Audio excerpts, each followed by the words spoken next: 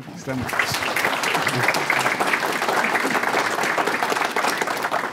Good morning. Good morning. All I can say is that when I first came here, I was 6'5" and good looking. Don't do this work. Don't try it. Don't try it. Don't try it. You see what happens to you when you do this kind of work. I am delighted to be with you today. As Douglas and Anna said, I'm a demographer by training, and so I look at a lot of issues at various geographic scales through the lens of demography. And ladies and gentlemen, our country is in the midst of an unprecedented demographic transformation. And what I would suggest to you is the way we handle and manage demographic change is going to determine whether we are successful and are capable of thriving, prospering, and competing in a highly volatile global economy where the new normal is certain uncertainty. The only thing that you can rest assured on today is certain uncertainty. So if you turn your phone off and when this session is over, turn it back on, something could be totally disruptive that disrupts everything. And that happens on just about every day now, those kinds of changes. So what I don't want to talk about today, though, I want to talk about this notion of disruptive demographics. And I'm really concerned about vulnerable populations because, ladies and gentlemen, the other part of competitiveness is we know that people and firms are consumers of place.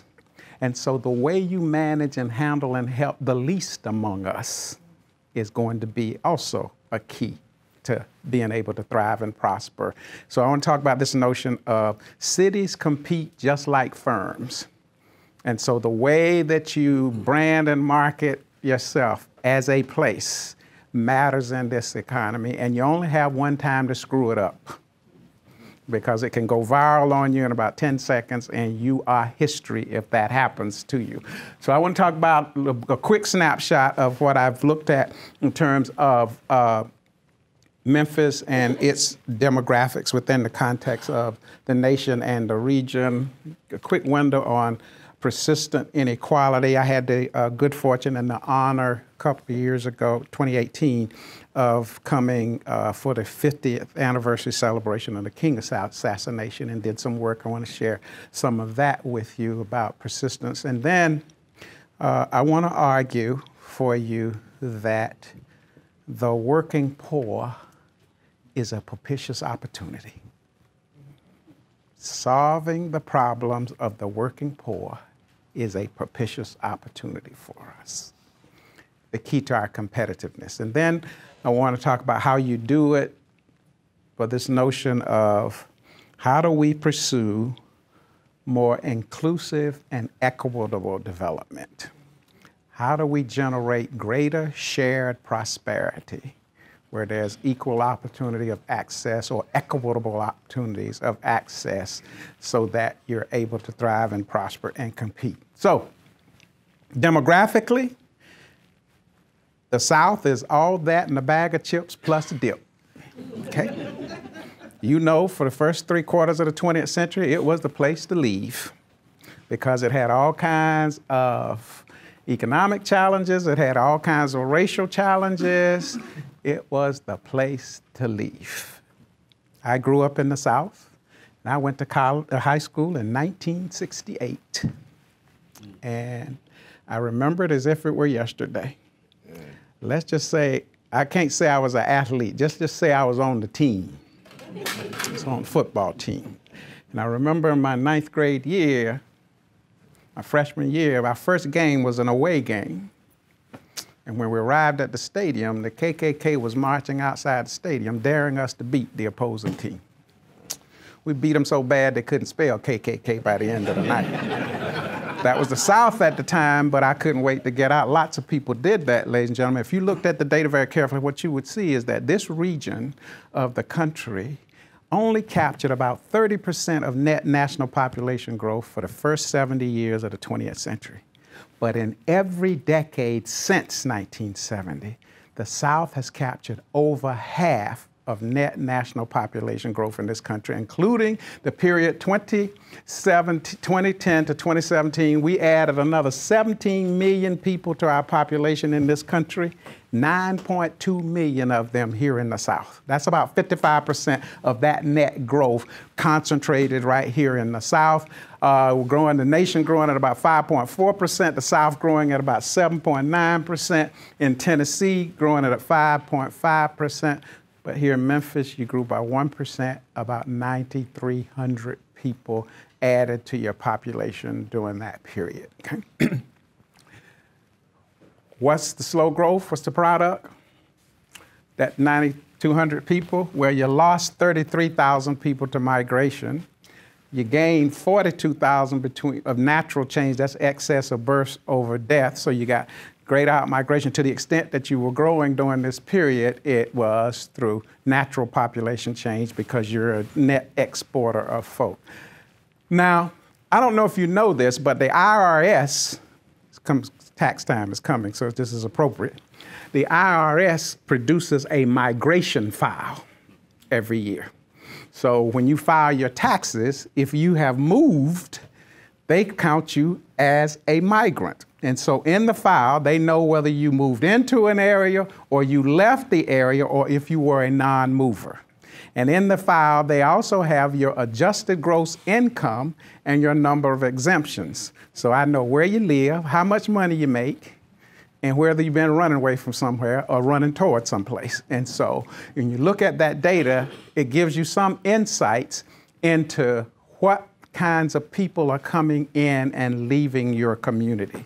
And so if you looked at the latest data, 2015, 2016, you had 342,000, let's just say 343,000 tax filers here with an adjusted gross income of about $31,000, okay?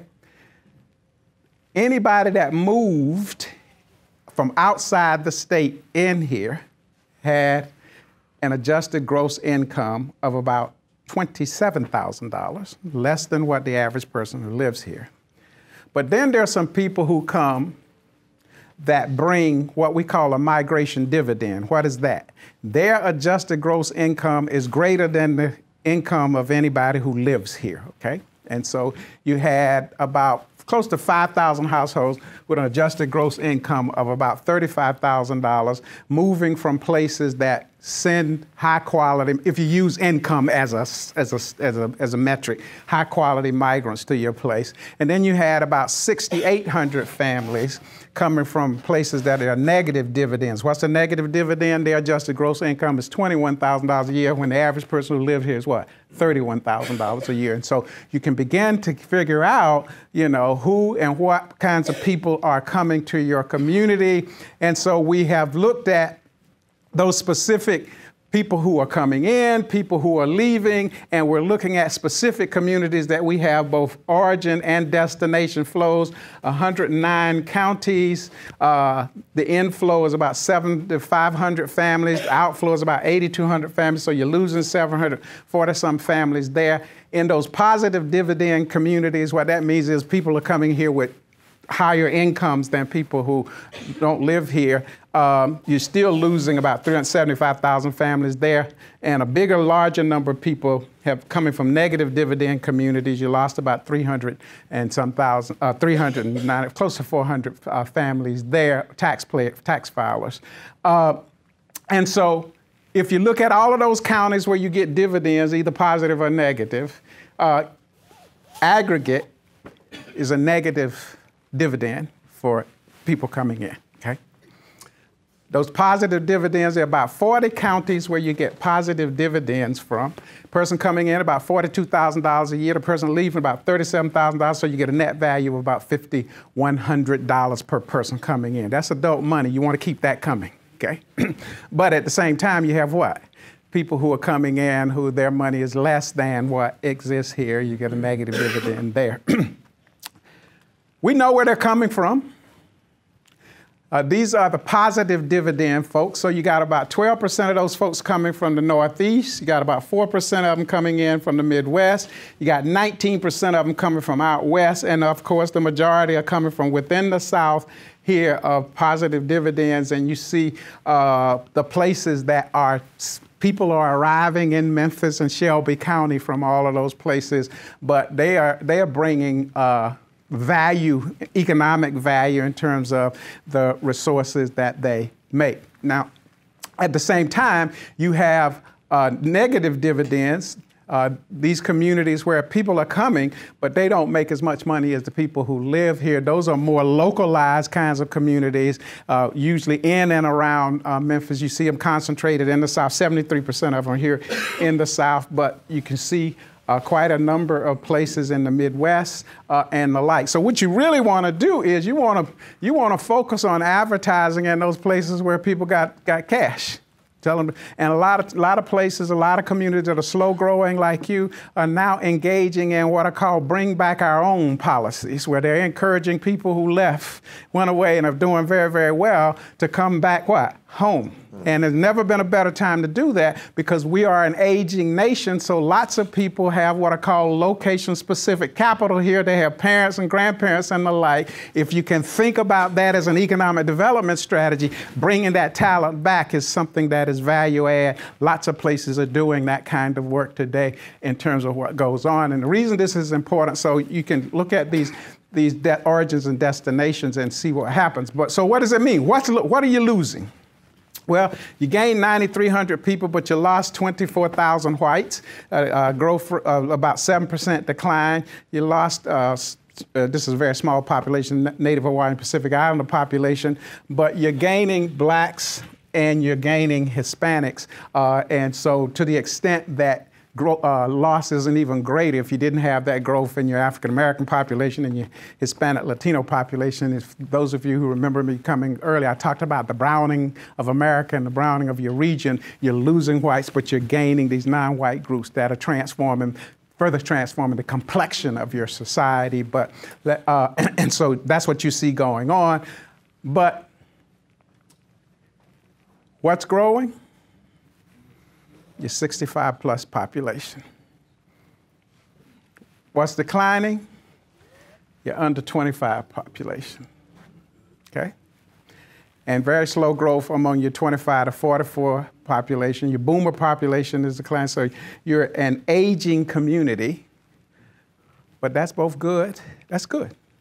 Because there are huge, huge opportunities in the aging marketplace for business development, infrastructure redevelopment, and all of that. So there's a silver lining there if you think about, and I know you all are working on age-friendly models and things of that nature, but you do have to figure out, though, how to get some young folk here. Otherwise, you won't have enough young people to take care of what? The older people. Your caregiver ratio will be out of whack totally. And what I usually say is when people, all you have to do is look at your own family and you say, well, I'm getting old and I got 3 kids. Well, only one of them worth anything, so don't expect that. So, your caregiver, don't be confused by the number of kids. Your caregiver ratio is about 1/3 of that, so understand the definition. But so you got some things to do here in all of this. And understand, these young folks down here, look, your white population, the median age is 45. That's the end of fertility, folks, okay? That's the end of fertility.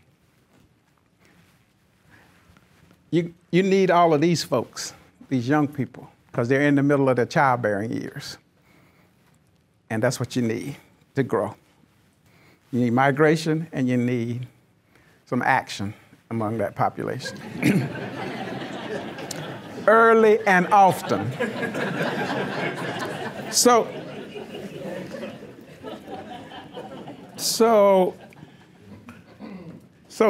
when I was here to look for the King anniversary celebration, I looked at what had happened in Memphis and Shelby County from between 1970 and 2016. Those were the earliest data. And this is the employed population of Memphis, age 15 and over. I have the data for both sexes and races, college educated and not college educated, for 1970, right after 68, okay? And then 2016, the latest data. So if you looked at the black-white difference in unemployment in 1970, there was 12% difference. That means blacks were 12%, the employment rate for blacks was about 12% below that. 59% of whites were employed, 47% of blacks. If you go over here, fast forward to 2006, the difference narrowed to about 6.3%. So you did get some narrowing. And among the college-educated people, the difference was about 1.2% in the employment, 70% for whites, 69% for blacks. But fast forward over here, blacks actually employed a little bit higher than college-educated blacks. But what I want to draw your attention to is the not college-educated. There was a 9.8% difference in employment in 1970, it dropped to about 5.1%. But the thing that I want to draw your attention to is these numbers, about 45 to 55% of people who were not college educated were employed in 1970. All of these numbers are lower in 2016. Fewer people employed in 2016 than in what? 1970, okay? So your unemployment, the percentage of people who are employed goes down dramatically there. And it's interesting because it is a male problem. It is a male problem across categories. Look at 1970, across all race and ethnic groups, 60 to 78, 79% of people employed. It drops down to what? Every group employed at a lower rate. I don't care whether you're college educated or uneducated, but it's all this. So I talked about last time I was here, the end of men thesis, where men are doing much more poorly today than compared to 1969. All men, all men. And you see it quite clearly in the data where you have fewer people employed. Well, that raises a whole series of questions about how do you have and form and maintain stable families, stable communities, stable anything when you have that kind of manifestation in your employment mix. Not unique to Memphis. It is a national problem, but when you factor in that on top of not growing, it creates another challenge for you in terms of your community. And for women, you see the major gains were among women in terms of employment, higher rates through all of the categories over time. Black women were actually more highly employed in the 70s than white women. That all changed as white women entered the market in larger numbers. You see the black-white difference flip. It narrowed. It's about 5.8% difference there. And you see here the same thing. So women increased their presence in the labor force and in the labor market. But it's the wages, you see a similar pattern. In 1970, this is both sexes. For the black-white difference in wages was 56%. What that means is blacks made 56 cents for every $1 that whites made. It got worse. It got better, 63%, 63 cents for every dollar in 2016. But for the black difference here was 85 cents per dollar, black-white. Here, it dropped down to 65 cents. So it went in the opposite direction. And the not college, it was 52%. That narrowed to 71%. But again, look at these wage rates. I mean, you can't. maintain a stable family, a stable existence on those kinds of wages. And so you have two problems. You have continuing inequality, and you got decreasing participation in the labor market and decreasing economic well-being as a function of that participation in the market. And you got the same data for males and females here. So I'm going to leave this for you all to look at. But you see modest, 56 cents on the dollar versus 54 cents on a dollar, 62 cents on the dollar per dollar versus 57%. It all goes in the wrong, except for the less college educated. So we have this persistence in inequality in terms of who's participating in the labor market and who's getting paid and how much they're getting paid in the market for all of this. The same pattern is for women, slightly different in terms of women. Black women worked at a much higher rate and even made more money because of their labor force participation in the 70s, but that was reversed and flipped by the 2016. And so not much progress made over that period between the King assassination and 2016, according to these data. And you looked at the gender wage gap. Women made 40 cents for every dollar that men made in 1970. Black women made 33 cents, white women 43%, so about 43% on the dollar. Some progress, all women are up to 75 cents for every $1 male made in 2016. White women 90 cents, black women 67% on the dollar, and you can see it for college educated women and not college educated women. We still have a huge gender wage gap, although women are participating in the market at a higher rate. And so all of that needs to be factored into any kind of strategy that you start talking about. When you start talking about how do you think of more inclusive and equitable development, it is an employment problem, it is a wage problem, and the like, and you got to factor in all of those kinds of things in making it happen. And I got concerned about these issues based on the work that we do in nearby Durham, where Douglas used to live, and where I have a school that I operate. I want to just share some data as a sort of comparison of what's going on in Memphis versus Durham. Durham is one of the probably most rapidly growing communities in the South. And it's attracting people from all over the place in terms of migration destination. This is 2014, 2015. I want to show you how big it is. So if those migration destinations that I showed you for Memphis, the people coming to Durham from Manhattan, New York, bring a migration dividend of $56,000 more than anybody who lives in Durham per capita, okay?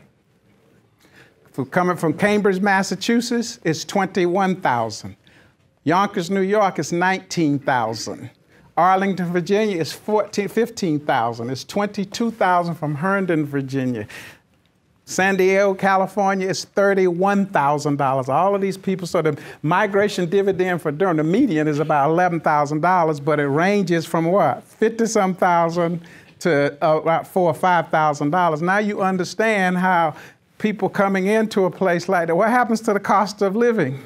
This place, it drives up the cost of things. So if you look at downtown Durham now, there's nothing under $1 million downtown and to purchase, and nothing under about $1,400 to rent in terms of, so the question becomes, what happens to everybody else in that place? It's not one or the other. You want to be able to think about these issues in a different format. And we've gotten to a situation where civil servants, people who are actually employed to protect public health and safety in the community, can't afford to live in the community that they employ to protect public health and safety.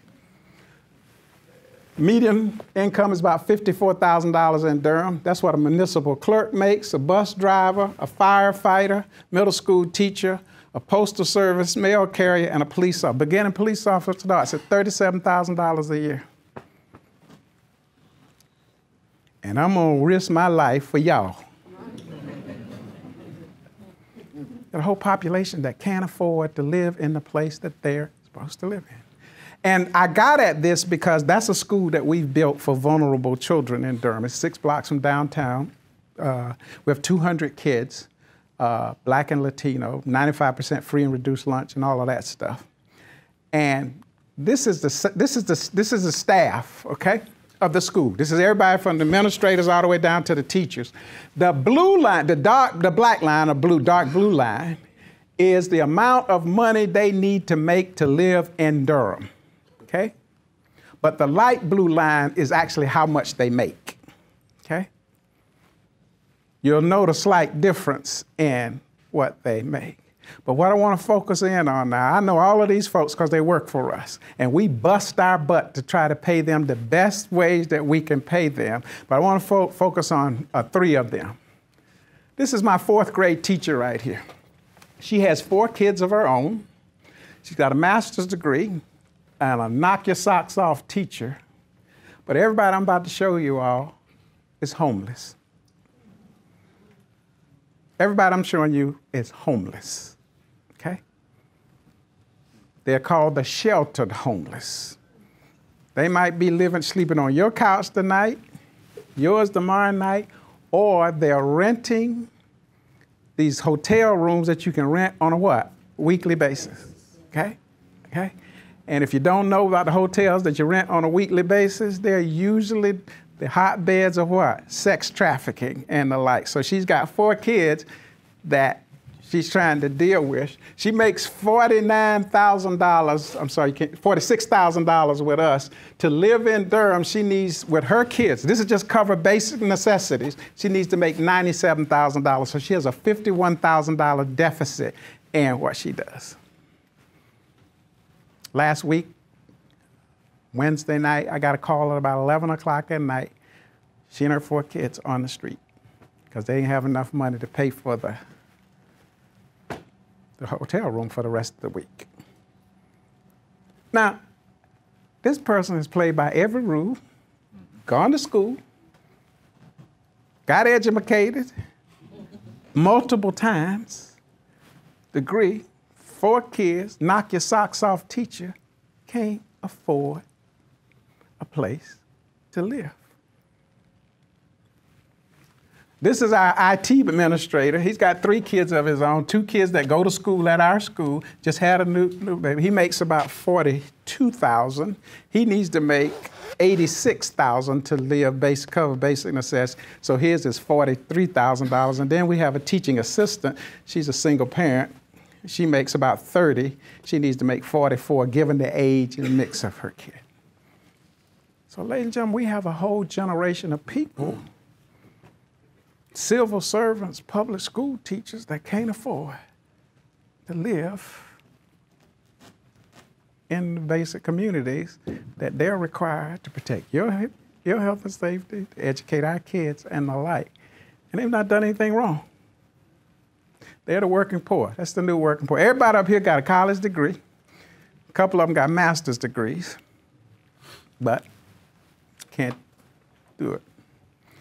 So, and what I want to suggest to you is fixing this problem is a form of economic development. Why?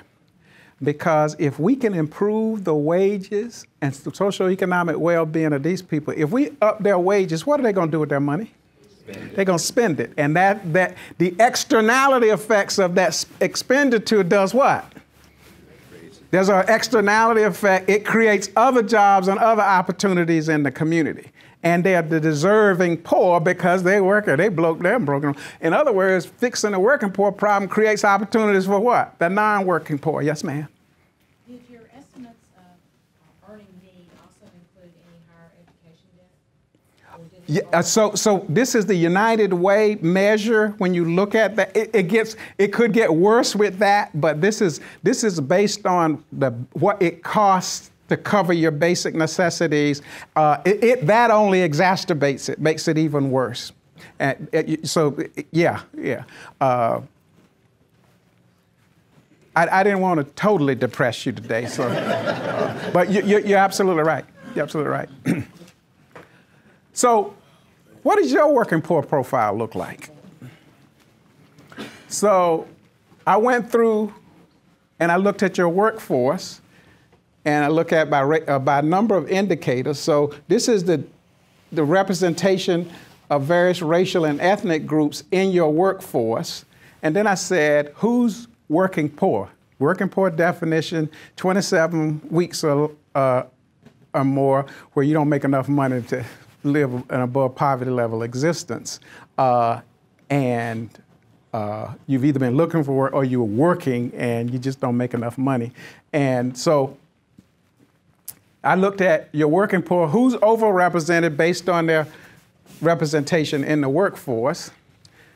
So 50% of your workforce of all workers are African American, but of the working poor, 65% of them are African American. About 5.7% of all workers are Hispanic, but 11% of them are the working poor.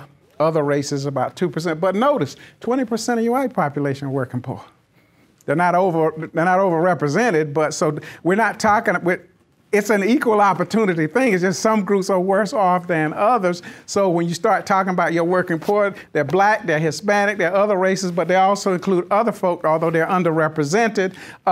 They tend to be female. The population workforce is about 50% female, but this population is 58% female. But notice, 42% of all males are working poor around here.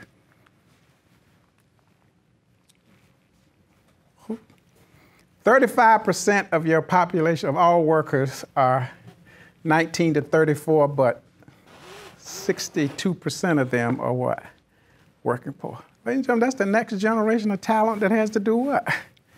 Prepare. But even among mature people, it's 38% of folk who work every day. They're working poor. They don't have an above poverty level existence.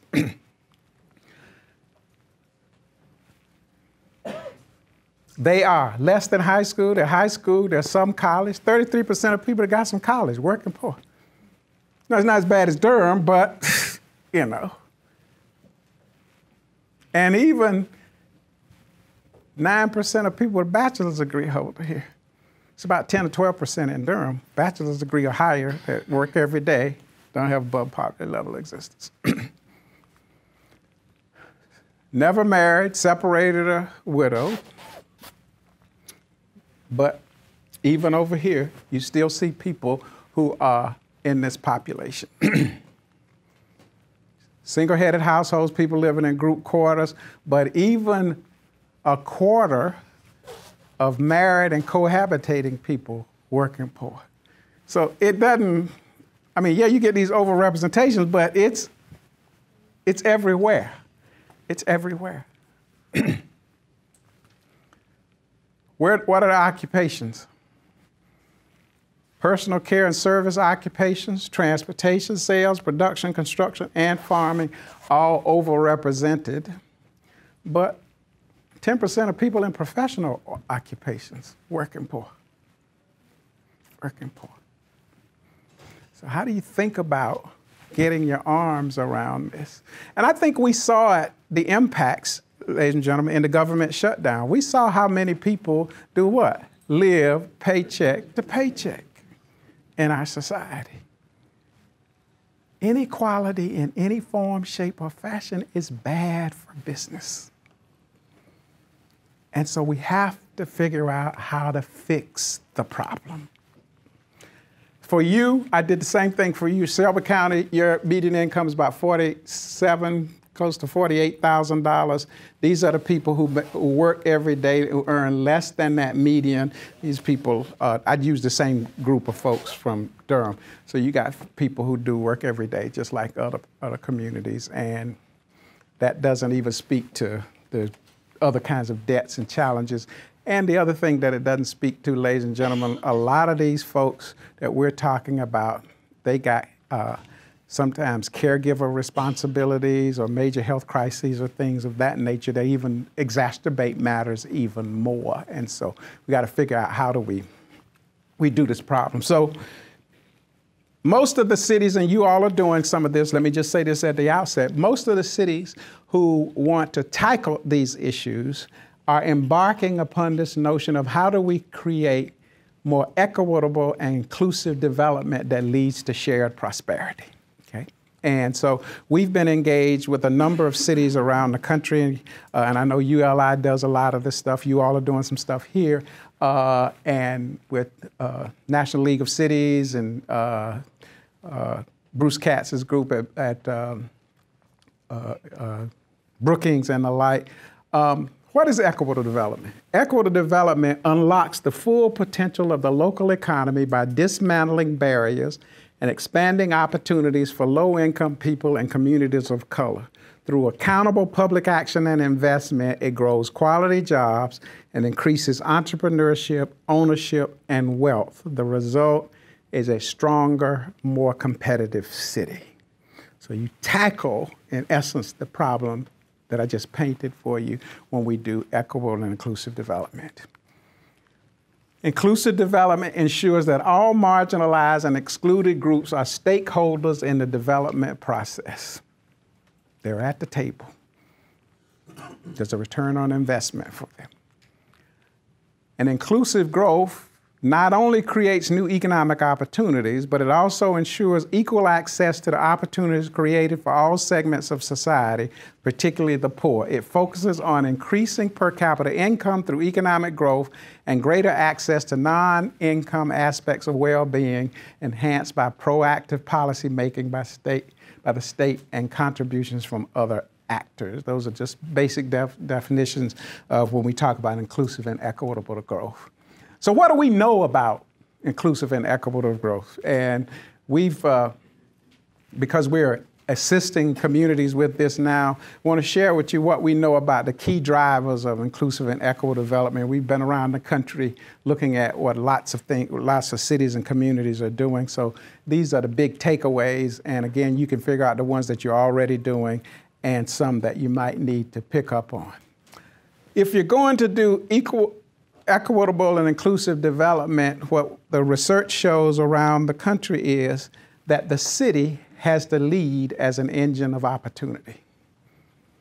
Whatever your budget is, that means you are that amount of money as a business enterprise. Durham is a $55 million enterprise, and you got to treat it like an enterprise, and you got to use those dollars to create and to level the playing field and create opportunities. So how do you do that as a city? You serve first and foremost as a model employer.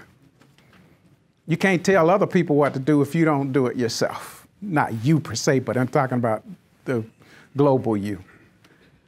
You got to understand and dismantle the barriers to economic participation, and you got to enact policies, procedures, and practices that promote equity, inclusion, and shared prosperity, and you got to expand services to support workers and job seekers.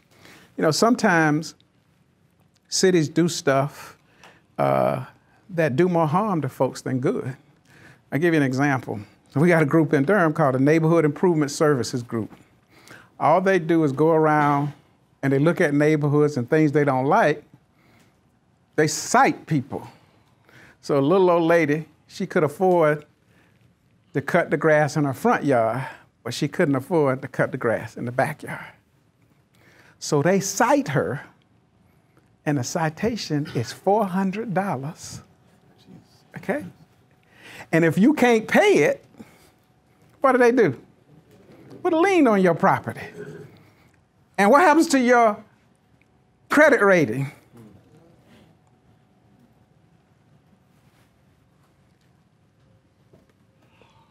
There are enough knuckleheads running around and say, boy, go cut that lady's grass. You just created a job for somebody, and you solved the problem. We got barriers like that all over the place that we can fix and we can expand and help people do this kind of work. So there are some policies, procedures, and practices that go into this inclusive equitable development toolkit. Let me just run through them quickly for you. So when you start talking about economic inclusion and equitable development, first and foremost, as a city, you got to leverage the economic power of anchor institutions and infrastructure investments.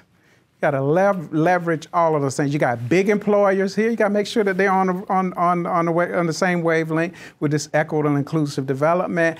And you're rebuilding the infrastructure of the community. That's huge opportunities in rebuild. And you got to fix some infrastructure because you got an aging population and your infrastructure is not age friendly. Those are all opportunities to do what? Create jobs, create business opportunities. All of those things exist. You got to be able to leverage them.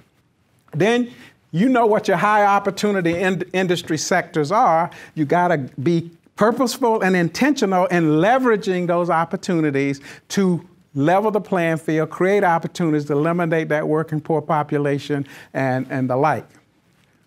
I already talked about repairing the existing infrastructure, huge opportunities. Every place, whether it's in the public sector, the private sector, retail sector, whatever, none of these places are age friendly. Huge opportunity right there. To fix it, And how about contracting with historically underutilized businesses?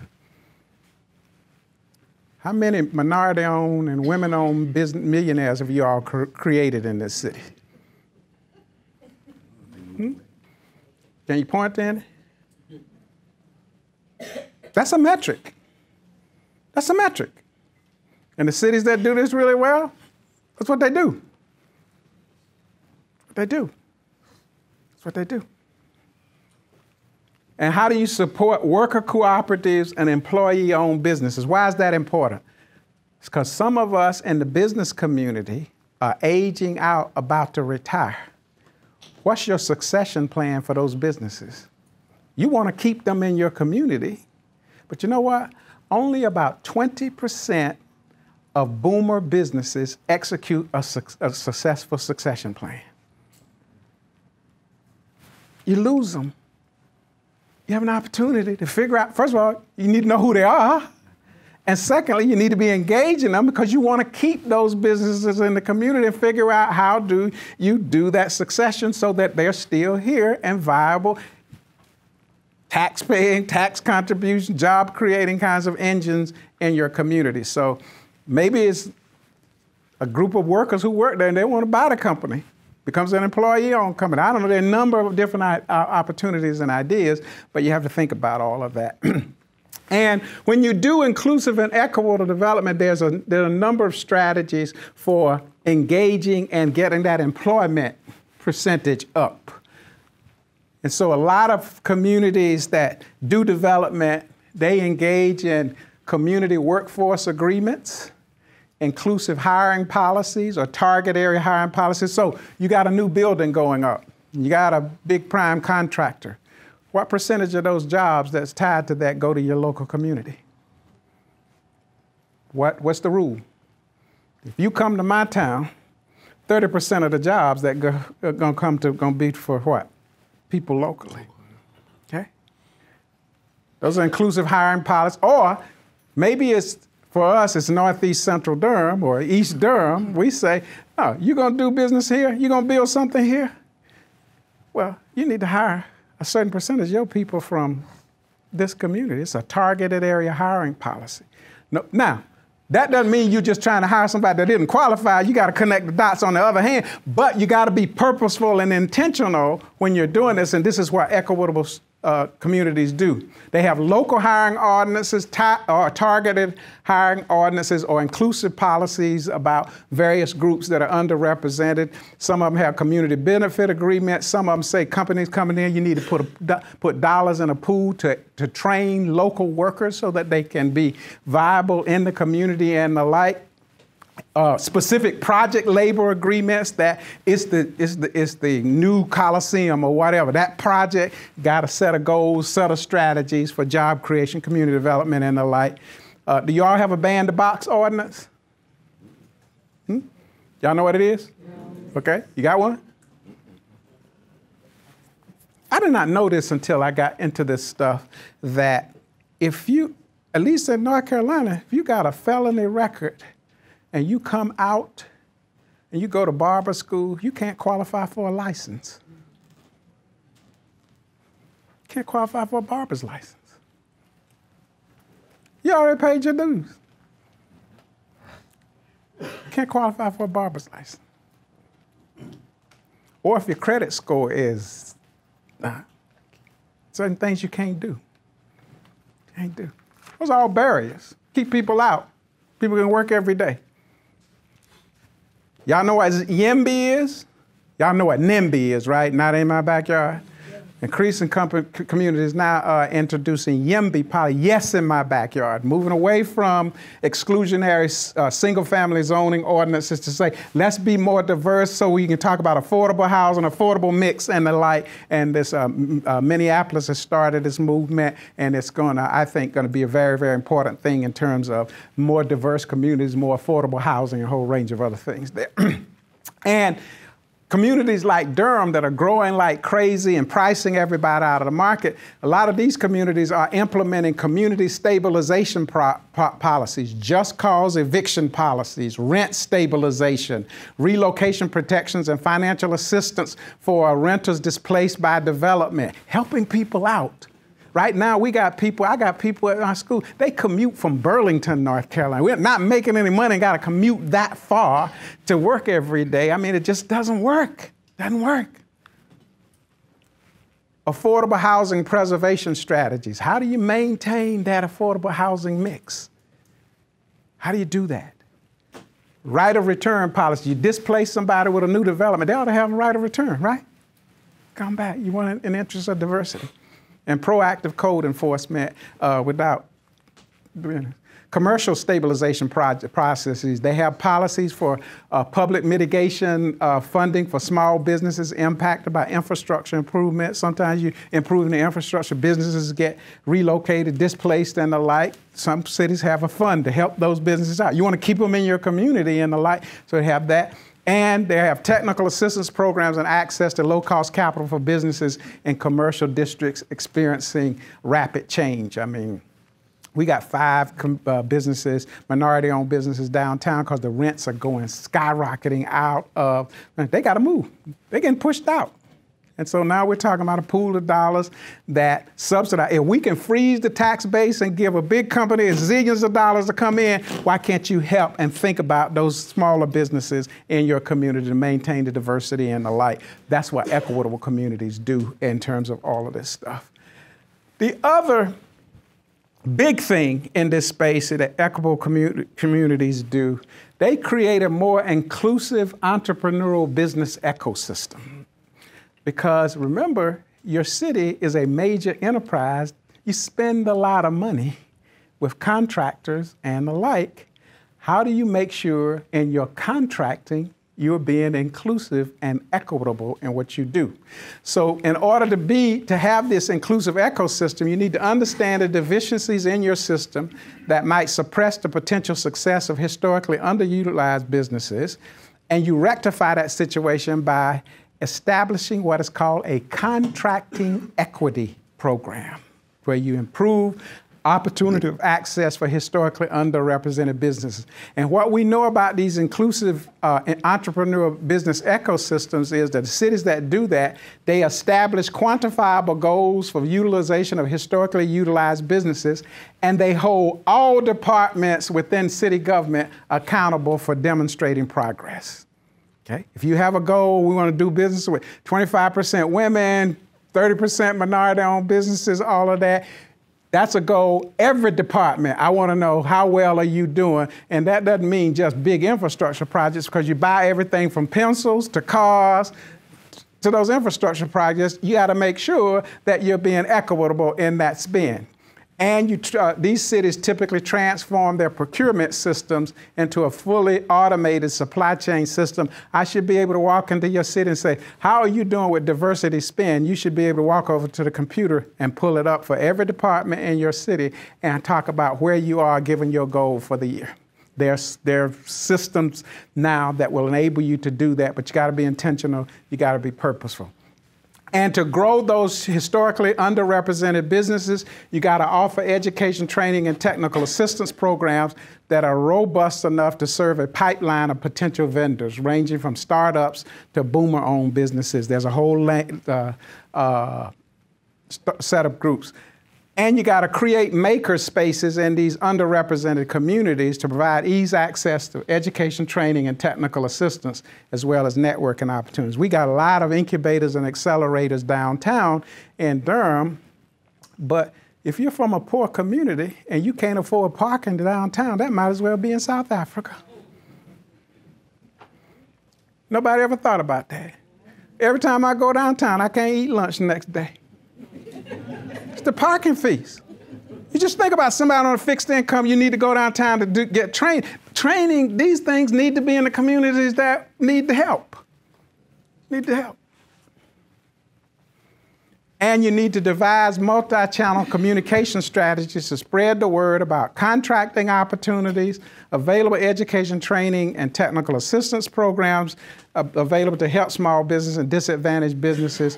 And you need to be able to advertise and forecast what you're doing in terms of what is called diversity spend. How well are you doing with women-owned businesses? How well are you doing with traditionally underrepresented businesses to grow those businesses to viable enterprises? Why is it important to grow minority and women-owned businesses? Because they are more likely to hire women and minorities than other businesses. So the externality effects, again, are positive in all of this, and that's what equitable communities are. What does a contracting equity program look like? Where they typically embrace multi-jurisdictional certification. So that means that if you get certified as a minority or women-owned business in the state of Tennessee, you ought to recognize it at a local level here or in some other county. You do it in a seamless kind of way so you don't have to go through that, because that's an expensive thing. They create clarity and collaboration on goal setting. What's the rate? What's the percentage of business are you going to do this year with these folks? And then you commit to subcontractors at bid time. See, right now in most supplier diversity programs, they put the onus on the prime contractor to select and choose the what? Subcontractor. But what does the contractor need to do to demonstrate that he has to do what is called good faith effort looking for a subcontractor. You know what constitutes a good faith effort? Sending out an email. Sending out an email blast. It says, we're bidding. That's a good faith effort. Has no teeth in it. Has no teeth in it. And cities monitor contracts to the end, and they institute prompt payment of subcontractors. I was just working with a project in North Carolina. It was a highway construction project. The minority firm, it was a 1.5-year project. The minority firm's business was in the first 3 months of the project, but they didn't get paid to the end of the project. To the end. What happens to you along the way? You invested all your capital there. You can't pay your bills. Your credit goes jacked up, and you can fix these things. You can fix these things. That's what it takes to do this. And you redefine master contract, because you oftentimes hear that, well, minority contractors can't handle, or women-owned business can't handle this contract. Well, then split it up into size of pieces that they can handle parts of it, because that's what sustainable communities do.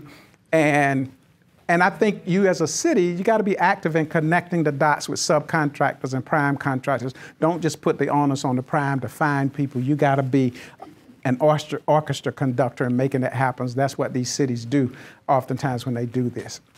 And so I don't know if you know what an equitable sourcing model looks like, but this is the one for one of the cities that we've been working on. The city itself purchases from 3 sources. They purchase some goods and services from a statewide purchasing pool. They have some local vendors, and then they have some cooperative contracting purchasing things. And the question becomes, how diverse are these various players here? Has anybody ever looked inside those statewide purchasing pools and said, how many of the businesses in there are diverse suppliers? And what does our diversity spend with those suppliers?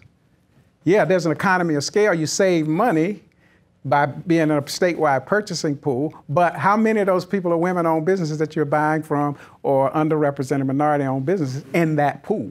That's how you grow your local community. Now, same thing for local vendors. And over here, I know a concrete example. In this community that I built this model on, they buy all of their police cars. All their police cars are Dodge cars, and they buy them from a local vendor. Now, question number one, how inclusive is Dodge, right? Number two, when you buy a police car, somebody's gotta put the electronics and all of that stuff in it, right? So that I can get y'all when you're speeding, right? Somebody's gotta put the decals, paint, and all of that, right? How inclusive is that work? How inclusive is it? Anybody ever thought to look? Anybody thought to look?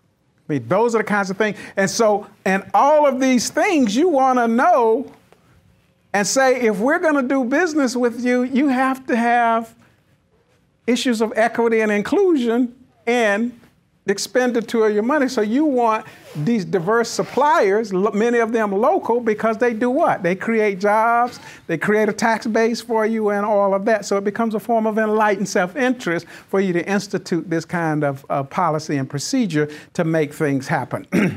And what we know is that firms that embrace supply diversity are more competitive with financial returns above national averages. It's good for business.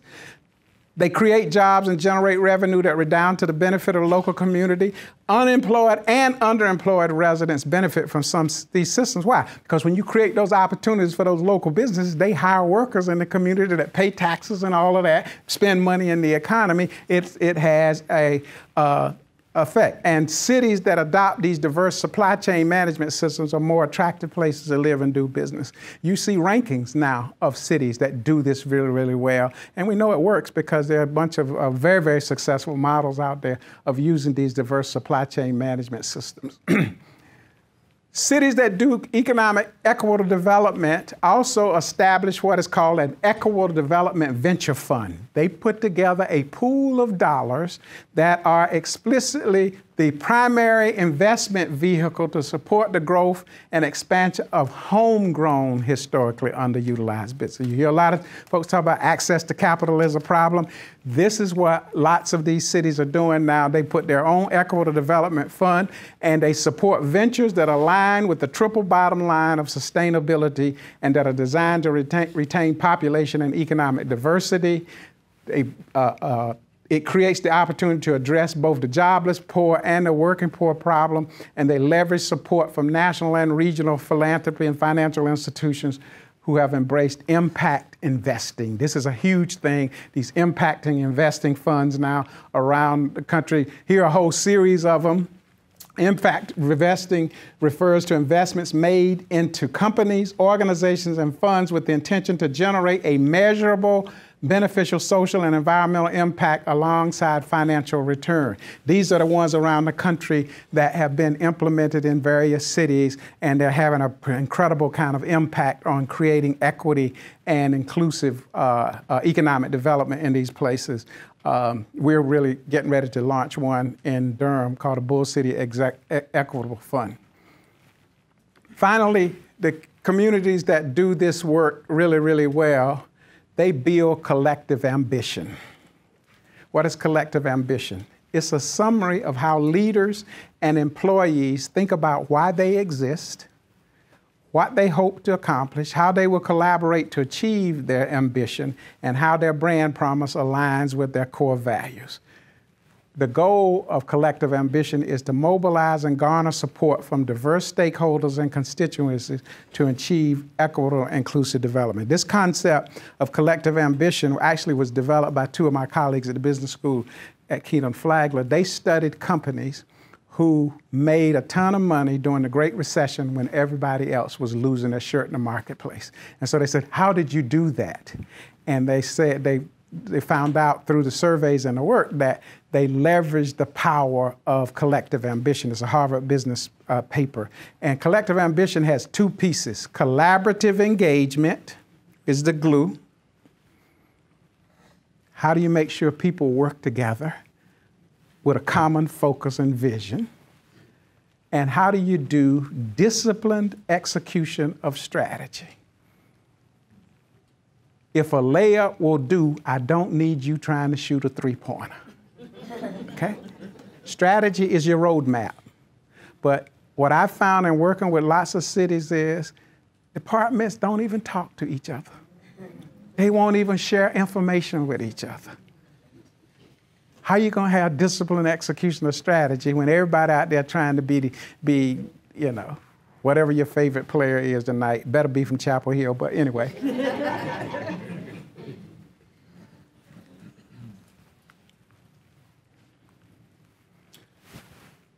And to monitor and demonstrate how well you're doing, cities that do this really well have what is called a sustainability scorecard. Where's the data? Where's the evidence that you're doing what you say you're supposed to be doing? And what is a sustainability scorecard? It's a set of performance metrics to ensure that community economic development policies, procedures, and practices pass the triple bottom line of sustainability litmus test. What is that litmus test? It's about social equity, it's about environmental stewardship, and it's about shareholder, stakeholder value. It's about profit, it's about the planet, it's about people if you look at it globally. It's at the intersection of this Venn diagram if you are achieving the kinds of goals and outcomes of becoming a sustainable community. You're sustainable on all three dimensions. It's not a one-legged stool, it's not a two-legged stool, it's a three-legged stool, and that's what, and there are all kinds of metrics. Lots of organizations now are ranking cities in terms of their sustainability. And to get on one of those rankings is an important thing because people are looking at those rankings in terms of places. Quickly, and I'm going to wrap up. We've been doing inclusive eco-development in Durham. I'm just going to show you the roadmap. We've taken all of those things that we've talked about here, and we built a plan for Durham called Built to Last, inclusive development plan for Durham.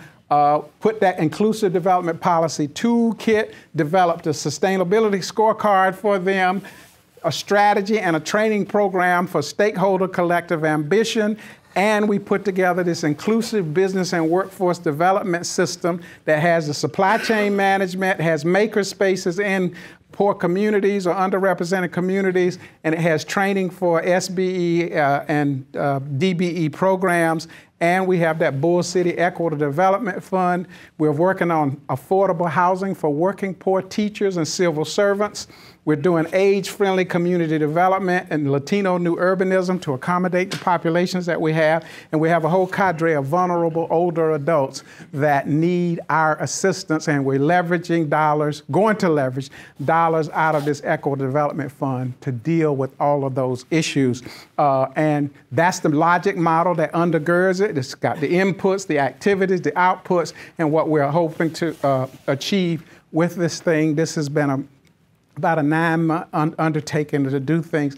That's the inclusive supply diversity program that we've developed here. And we have something for everybody from the aspiring entrepreneur with a startup vision to the certified people who are certified as DBEs and small businesses. And you have a lot of disenchanted small businesses. They've gone through the certification process, want to do business with the city, but never got any business. Next time they come up, they say, I ain't doing this again. Well, you don't want to lose those businesses. You want to bring them back in to the fold. And then there are these encore entrepreneurs. Anybody heard about encore entrepreneurs? People who have retired, they think they're going to play golf every day. They get bored as bat doo-doo. In about 2 weeks, they're hanging out a shingle. You want all of those people. You want to be able to keep them in there. And then you want all those boomer business owners who are about to retire. You want to figure out how to keep those businesses in your community. So your training program has to be a life course training program from here to here and in terms of inclusiveness. And you want to leverage procurement opportunities for these folks to grow those businesses. And your performance matrix is go back into making sure that you achieve your goal. That's the way it works. And so, if you're going to do this, there's some prerequisites. One thing you got to do is unlearn old ways of thinking and doing. Some of you are still doing things you did in 1938. And you're going to get mad with people who tell you that you can't do it that way anymore. So you got to become a learning organization.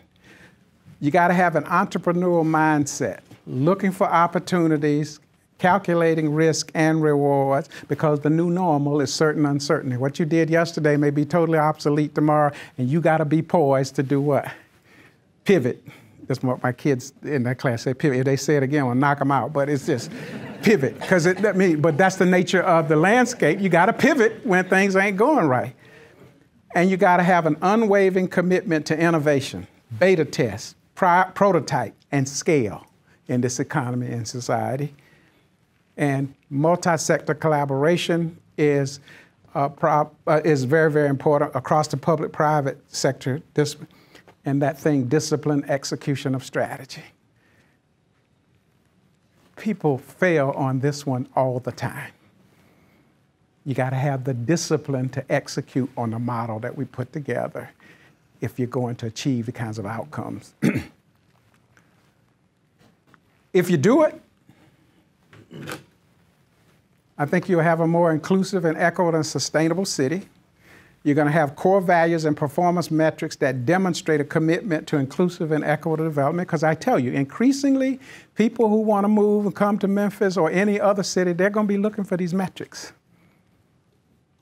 I do lots of work for corporations, and I can tell you, today, these are the things. And the big money for those funds, from JP Morgan Chase, Bloomberg, and all of those folks, this is it, folks.